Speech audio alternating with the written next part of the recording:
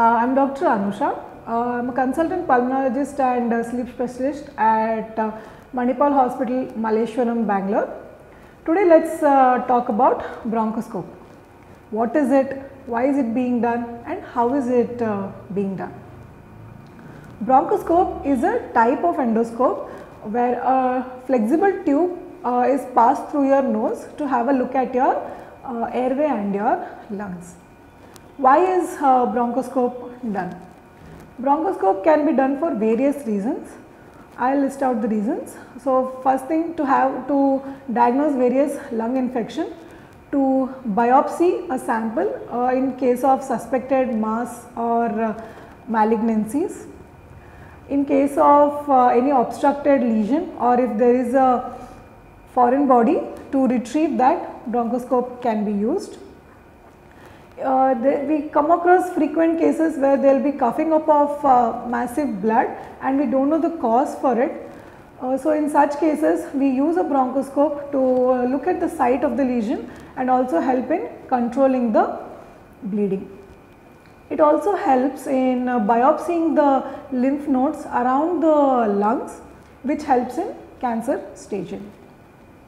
So, this bronchoscope can be of 2 to 3 types. One is a flexible, the other one is a rigid.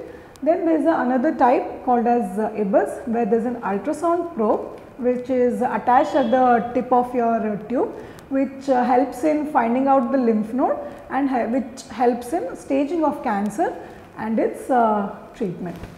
So, this procedure generally lasts for about 15 to 20 minutes. It is most commonly done under conscious sedation. Along with it, we also give generous amount of local anesthesia, so that the procedure will be as pain free as possible. So, what are the prerequisites for this procedure? We run a basic blood work, we get radiological investigations like X-ray and HRCT, and we ask the patient to stay NBM for at least 4 hours prior to the procedure. So, this tube has a camera at the tip of it, which is connected to a monitor that helps us doctors to have a look at your lungs and thereby take the sample or the biopsy and send it for investigations. These investigations generally take about 3 days to 6 weeks. Once the report is ready, your doctor will discuss the reports with you. Generally, post procedure, the patients might feel little bit of sore throat, mild cough, and sometimes coughing up of blood. It is very common and very normal.